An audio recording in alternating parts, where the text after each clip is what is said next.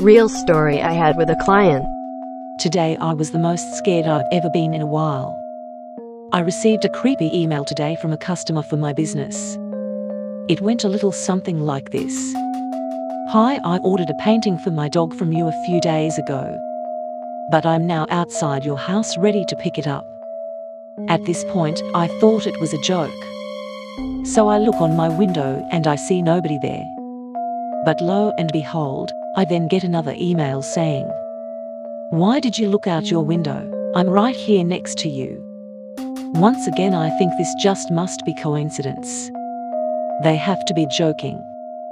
So I then start texting my friends super confused.